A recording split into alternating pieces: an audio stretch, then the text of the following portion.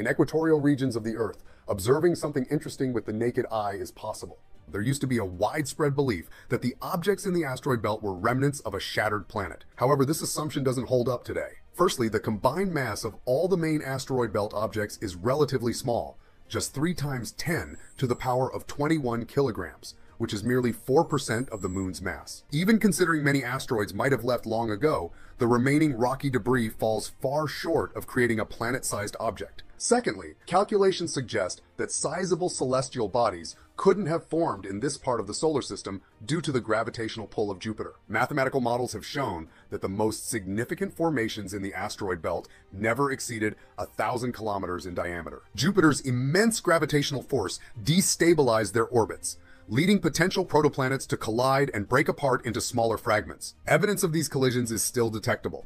Most objects in the main belt cluster together to form asteroid families,